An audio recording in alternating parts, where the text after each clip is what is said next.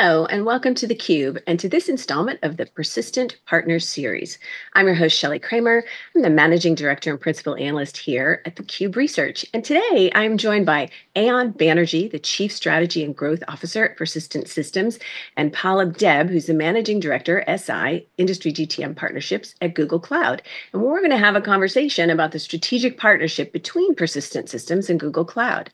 Gentlemen, welcome. I'm so glad to see you today. Good to see you, Shelly. Great to be here, Shelly. Well, I'm very much looking forward to this conversation. So, Persistent Systems, Google Cloud, this partnership is a very big deal. Not only does it align with the broader trends in the IT services market, it really nicely positions both companies for future growth. From what I can see, this strategic partnership marks a significant milestone in your collective efforts to drive innovation and deliver exceptional value to clients. And that's what everybody wants, right? So I'm so looking forward to delving into the specifics of this partnership with you two, exploring your mutual objectives, the benefits of this strategic partnership, and really learning more about how you envision how it can and will impact your shared clients. So I can't wait to get started. Pallab, I'm going to start with you. Will you share with us some details of the strategic partnership agreement, especially how the partnership is structured to enhance collaboration and innovation? Because I think that's what clients are really going to be excited about. Fantastic. Shelly, thanks for having me, and great question to tee off this morning. I'm going to go and into a little bit of a storytelling mode here, but I think it's important to set the perspective. So I joined Google about 5 years ago, and when I did, we were roughly a $6 billion business in the cloud. And if you looked at our last quarterly earnings, we are today roughly at about 40 billion plus in an annual revenue clip. So that's an amazing story of growth over the last five years or so. Yeah. And one of the things that's been integral to this growth journey is that we've been 100% partner-focused, partner-attached right from the get-go. When we came into this business back in 2019, actually we've been in cloud longer than 2019, but 2019 is when Thomas Kurian joined, and the cloud orientation took on a whole new meaning altogether. We were significantly subscale compared to our competition, both in terms of feet on the ground, in terms of salespeople, partner ecosystem, number of people that would go and be able to deliver on Google Cloud. And one of the early realizations was that we are never going to be able to make up for our late entry, so as to say, by trying to do it all alone. Right. So being partner focused was integral to our growth journey right from the get-go. And I'll tell you what, Shelly, it's actually paid dividends. This entire growth journey that I just referred to has been fueled by partners. So 0 to 40, or rather 6 to 40, it's significant acceleration driven by partners. Now, when you stare in the bow of the ship and look forward and you look at our journey from 40 to hopefully 100 in a few years, I would say the partner intensity or the partnering motion only gets more intense. Yeah. However, there's a little slight nuances in regards to what sort of partners will matter more or will matter to us as we pivot from 40 to 100. And if you start thinking through that, and look at the market dynamics, to the second part of your question, how do customers benefit? What does it mean to customers, et cetera? Right. You start realizing that, okay, the customer buying preferences, buying patterns have changed. Generative AI, in some sense, brought in a whole new meaning to how people consume technology and what it can do for businesses. Cybersecurity has taken on a whole new meaning, especially after everything that we have seen in the last few quarters. And we're realizing that these are important for customers across all segments, not just the biggest and the biggest customers out there, but across segments. These are common concerns, common aspects of buying behavior. And as we look at that change from our demand signal, and we think about how do we look at partners to capitalize and really bring value to that partner, to those customers, we are looking for more agile partners, more high growth partners that can transcend different customer segments, not just play at the top of the pyramid. And in that regard, we've been very clinical at scanning the thousands of SIs that we work with, and literally cherry picking about 10 or so that really bring, number one, scale, right?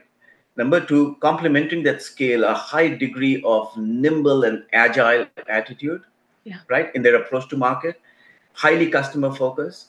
And lastly, deep expertise in industries and in technology. So when you look at those three aspects, Persistent really stands out as one of those partners that we really want to engage with and build scale with to go after this new set of buying behaviors in the market, which we think will just accelerate quarter over quarter as we look forward to the future. So the strategic partnership agreement is nothing but formalizing that motion by bringing to bear what both parties can bring to the table to capitalize on this opportunity that's here right now and waiting for us to go and make the best of for both our customers and for both our companies. I hope Yeah, that kind of gives you a picture. I think that makes perfect sense. And, what I have seen as an analyst across the tech ecosystem, really in the last 5+ years, and even taking into consideration a global pandemic.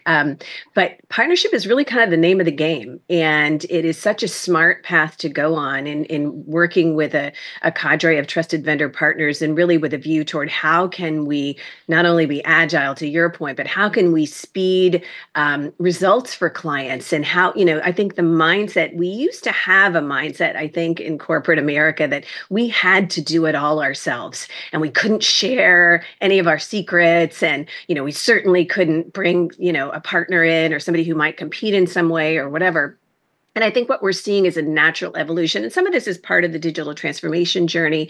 But I think you're seeing that. And I think you're seeing this with big companies like Persistent Systems and Google and other major players in the technology space. It's that we're better together.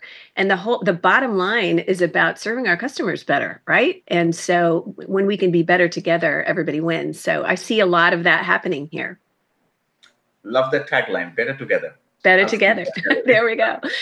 Ayon, talk with us a little bit about the benefits of this partnership. Pallab did a fantastic job, but talk with us a little bit about the benefits of this partnership and the mutual advantages that you see for both Persistent Systems and Google. Yeah, no, I mean, this is a really, really exciting topic. And, maybe I'll start from where Pallab left off, because if you think about it, the whole better together model, we are living in a world that is becoming increasingly heterogeneous and also very open. So, there are many paradoxes that are going on right now in the industry. And if you think about it, our customers have a lot of choices, right? And it is almost impossible for, a company of our size and scale, to be able to solve our customers' problems if we were to try and do it all by ourselves. And one of the mottos that we as a company have is that we like to be seen as, the orchestrator of choice for our customers. So what that means is whether you're looking for something on the data side, or whether you're looking something on the cloud side, or whether you're looking at a set of verticalized and horizontal solutions, we try and do this through a combination of us and partners such as Google, right? Now, if you really think about the SPA is really a culmination of something that has been in the making for the last decade. And Persistent as a company, I don't know how many people know this, but the word persistent comes from persistent in database. So that's something which for the last 30 years from the time we were conceived, by our founder, Dr. Deshpande, we've been true to our core. So we are very deep from a data standpoint. And over the years, the entire data stack is something that we take to our clients and really help them unlock the value of the data that they have, both internally as well as externally. And over the last decade or so, I would say that this data has suddenly started moving from indoors to outdoors to the cloud. And from that vantage point, what we've done is, really developed a core set of competency where we are trying to sew together, how do you drive this data? How do you take it to the cloud? How do you really modernize the overall infrastructure for our clients and truly help them unlock the full value of their tech investments? Yeah. So from that vantage point, we've obviously been very fortunate to have been partnering with Google Cloud. And, whether it is the Google Cloud itself or everything in the platform, starting from, the models that, Gemini brings in place, Vertex and Looker and so on and so forth. When you start sewing the whole stack together, all of a sudden the power of 1 + 1 = 11, becomes a reality. And that is something where, we are saying that, look, this strategic partnership agreement that we are now embarking on, it's a multi-year partnership. This will really start taking the impact that we take to our clients to a different level altogether. We start getting access to technology much before the technology is commercially available. So which means that, we are taking our clients much ahead from a go-to-market standpoint. From a time to market standpoint, we're helping them, beat their competition. We are trying to help them optimize their spends. We are trying to help, take legacy brick and mortar companies, and they are all, on this accelerated path from a digital transformation standpoint. We are helping accelerate those journeys. If you're working about, if you're talking about our digital native clients, then obviously we come in and really help them at the core from the product engineering standpoint, from a custom software development standpoint, and really take those workloads to the cloud. So in my mind, this is really, kind of the next frontier of the relationship between our firms. And, we are just about starting to scratch the surface in terms of what's possible between, our two companies, going to our clients and really changing the nature of, how they look at their overall tech investments. I mean, it's not a difficult sale for sure, but Yeah. look, again, I started off by saying that customers have an abundance of choices. Yeah, they do. And so we have to lead with, impact at the center of every discussion and every narrative that we have. Yeah. And this ability to actually join forces and go to our clients with a narrative, with the right amount of conviction behind that narrative, with a clear, the burden of proof is on us. Yeah. And if you think about it from a GenAI standpoint, we are rapidly approaching the second year anniversary. And clients are now, I would say in the last couple of quarters, starting to get from POCs, and they're starting to talk about, how do you really take these GenAI-based POCs to production? Yes. And how do this start altering the enterprise level SLAs and KPIs that these companies have? So I think the value that this provides to our enterprise clients at the end of the day is going way beyond the traditional IT landscape and is starting to really get into the core of the businesses of the clients that we serve. So yes, on the one hand, while it seems like a no-brainer, because gone are the days where clients were thinking about, hey, should we adopt or not? It's becoming a race to saying that can I really beat my competition in terms of getting the best of suite, in terms of driving those improvements in business transformation. Yeah, and I think you're right. We're getting to the beyond the should I adopt, and it's heck yes, I'm adopting. How can I do this in a way that makes the most sense for our organization, and how can we speed time to value? And I think that's a little bit of a part of this value prop that I see as well. One of the things I would love if you would walk us through is some examples of some of the potential services and solutions that will be available. Yeah. Right. Do you want to go for it? I'll chime in. Sure. Let me just tee it off, and then, and Pallab and I, we've been talking about this for close to the last 1 year right now. And if you think about the clients that we serve, look, I mean, we are centered, we don't spread ourselves thin. So we are centered around three primary, industry verticals. Mm-hmm. So banking, financial services, and insurance is one of them. Healthcare, life sciences is the second one.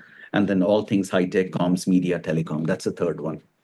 So what we are doing right now is we are really trying to say that, how do we really take our combined assets to our clients and, really help them, whether it's a set of horizontal solutions or whether it's a set of vertical solutions. Pick life sciences as an example, and I'm just taking this on the fly, right? From a life sciences standpoint, I mean, we are all coming out of COVID. I mean, if you were to just think about the world that we lived in 3 years back and the world that we live in today, how fortunate are we, right? And I mean, we are all talking right now with the smiles on our face, thanks to the vaccines and the pace at which these vaccines came out. Today, if you look at, drug development, if you look at everything from discovering a molecule, to developing that molecule into a commercial drug, I mean, the cycle used to be 10 to 13 years. And now we are starting to talk about a cycle which is really shrinking dramatically, right?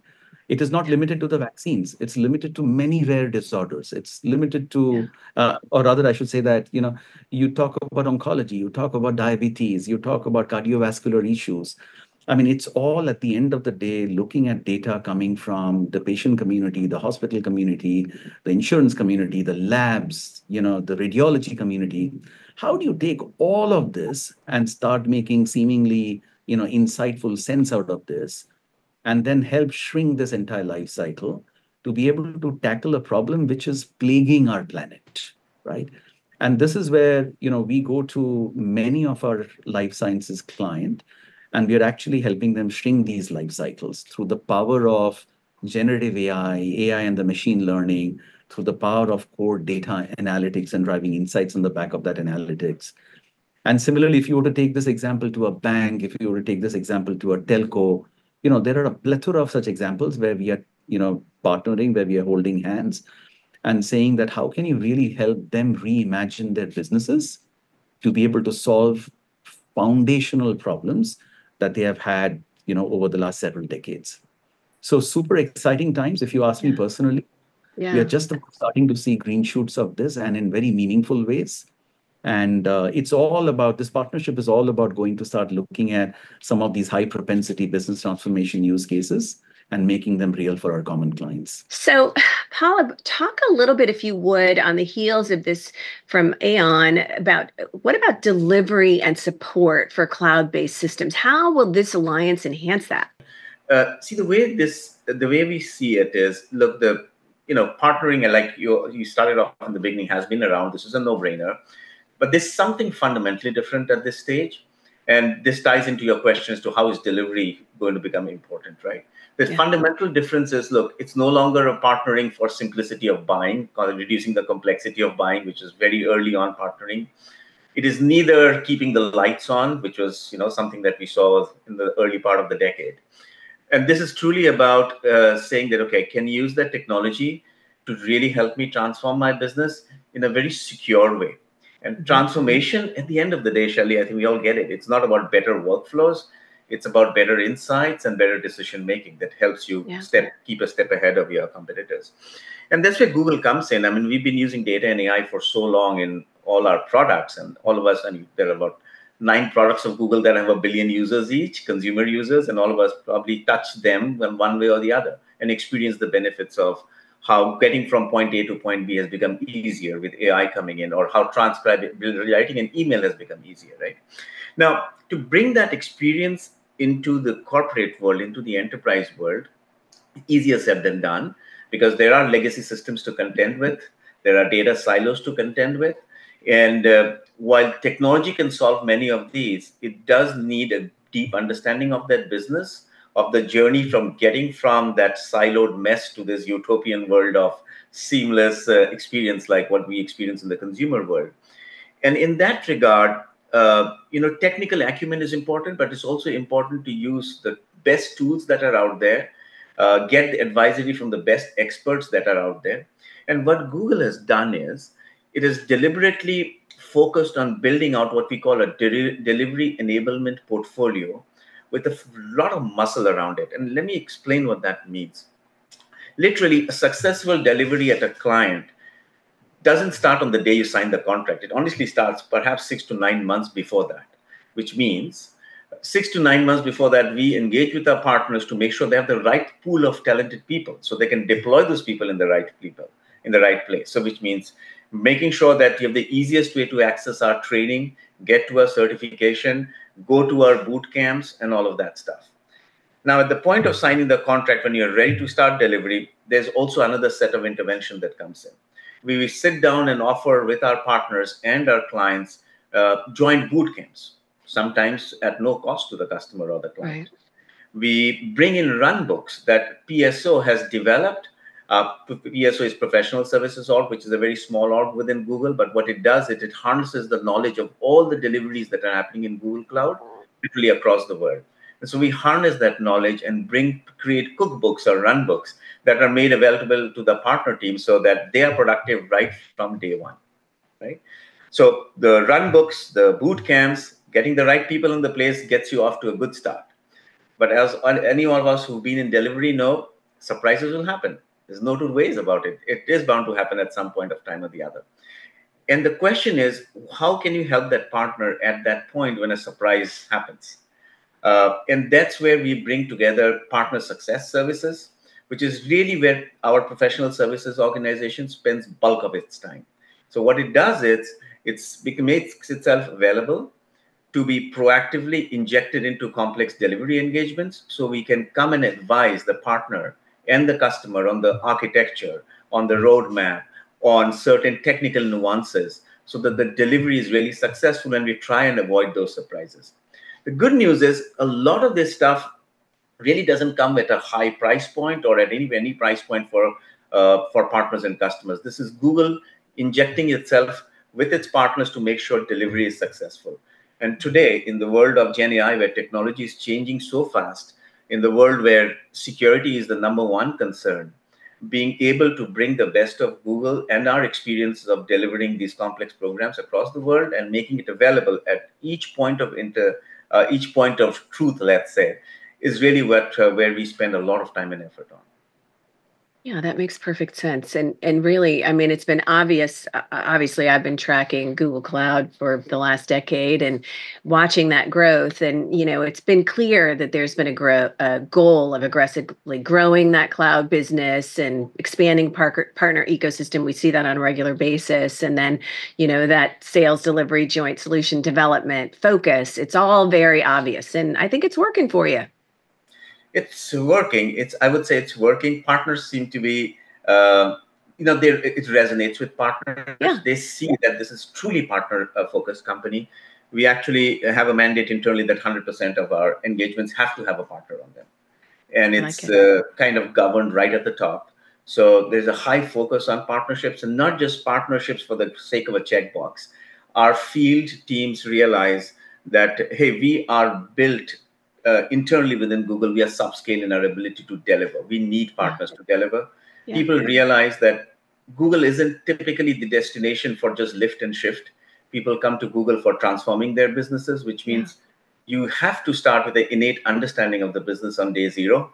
And you have to start with a good technical background so you can bring value quickly. Like we said, accelerated time to value. Right. And so that means that we engage early. So we don't engage after a deal is closed or after a contract is signed. We try to bring in early. And this strategic partnership agreement really brings more intentionality and muscle around this whole process. It's like saying, hey, Persistent and Google, let's look at where we are headed for the next 3 years. Look at which accounts we want to target, which solutions we want to take to market, which markets do we want to penetrate, and bring that early engagement into every facet of our motion. Well, and it's early engagement and strategy. That's obvious that it's really a strategic focus that's infusing everything that you're doing. Absolutely. Couldn't agree more. Yeah, absolutely. So Ayon, I mean, Persistent partnering with Google, as I mentioned earlier, is not a new thing. This is something like a 10+ year collaboration. I'd love it if you would walk me through, from your point of view, some highlights of that collaboration, and, maybe talk a little bit about the role that your ecosystem, your partner ecosystem at Persistent plays here. Absolutely. Very happy to do that. Look, I think so the hallmark of this partnership has been that, we've been really keeping the client at the center of everything. And we've been constantly engaging with, the tech disruption that the industry is looking at, and saying that how do you take advantage of the tech disruption to the value of our clients? And to that extent, we've gone to the extent of building out centers of excellence across cloud. We've gone to the extent of building out, data and AI and ML-based, centers of excellence.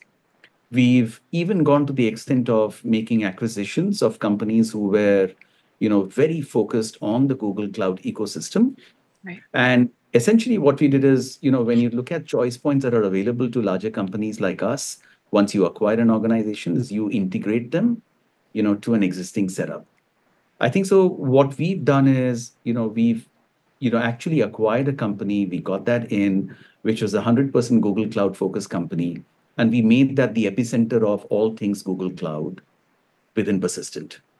So all of a sudden, rather than having 4 or 5 different businesses that were all tailoring towards this bigger, broader tech stack, including Google Cloud, being scattered across Persistent, we took all of that, put it into one BU, and that BU has been the one that's been really championing everything for us in Persistent. Yeah. And I think that's been one of the core reasons why we stayed very focused in terms of building on this partnership. And what was earlier, more of a, here are 2, 3, 4 areas that we deal with. I think so now the nature of this partnership is much more expansive. It is cutting across all the verticals that we are playing in. Yeah. It is no longer dominated by 1 or 2 countries, but it is now a global partnership. So everything from countries in Australia and New Zealand to, to Asia, to the massively, thriving startup ecosystem in India, to Europe, to North America, this partnership basically spreads its wings across all these spaces. So if you personally ask me, what happens now that we have this strategic partnership agreement with Google, all we are saying is that, continue to do the work that we've done for our clients in a handful of these geographies, but then take it, rinse and replicate that, continue to play ahead of the curve, continue to have an early access to the technology that's coming out from Google Cloud, take it to our clients and help them solve some of the most complex problems that they are dealing with today. I love it. So And I that's don't, really where we're looking. I'm sorry? Sorry, go ahead. Please go ahead. No, well, my next question was just really going to be, I'm Persistent is not an unknown company, but I would love for you to just hit on quickly on, talk with us a little bit about Persistent's reputation in the public cloud space and your delivery expertise chops. I think that plays kind of a significant role here. Yeah. So look, there are two sets of folks, in the industry who look at you as a service provider and determine, where do you lie in that continuum in terms of your maturity levels, right? One are, of course, our clients in terms of the trust that they bestow upon the service provider. And the second is, of course, the analyst community.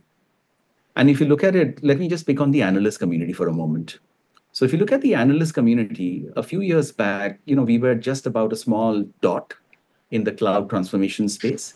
But if you look at the strides that we've been making now on the back of all the work we are doing, from cloud transformation standpoint, and when I say cloud transformation, I mean public cloud transformation, we've actually become a very strong, credible challenger where, we are fortunate to have now, been ahead of some of our much larger tier one peers.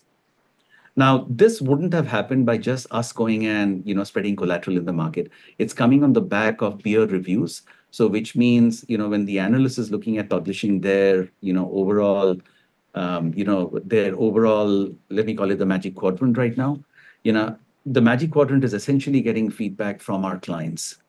The clients are coming in and saying that, here's a partner which is agile, nimble, small enough to really care, large enough to scale, and getting into the weeds of how do we really drive our cloud transformation journey, plan that out, implement that, and then run it. And we do this again and again across all the industry vertical that we are playing in.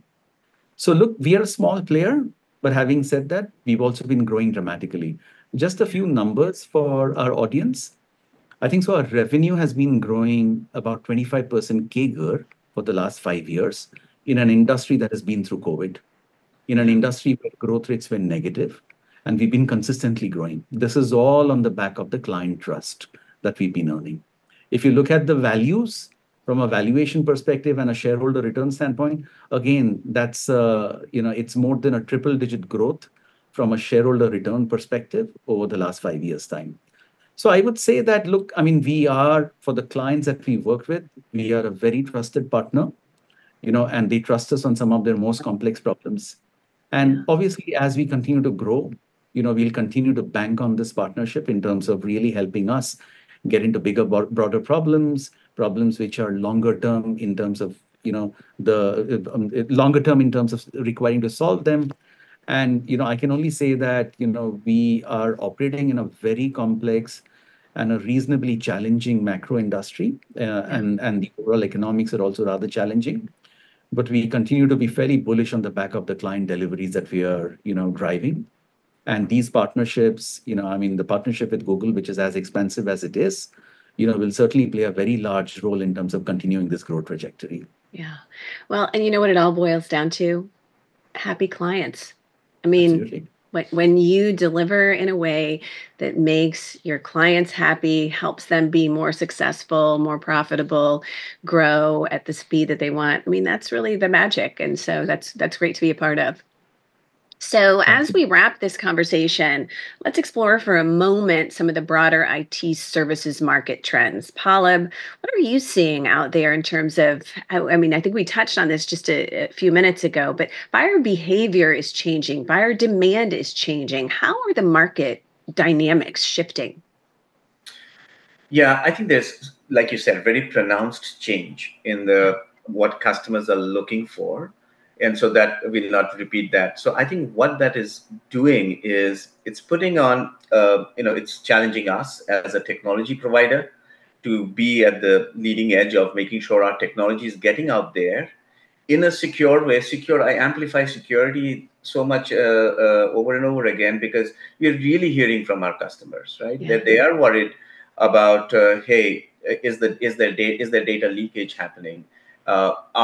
Is there an ability for them to convince their suppliers and customers that they can operate in a secure environment when they go to the cloud? And those things have become front and center, right?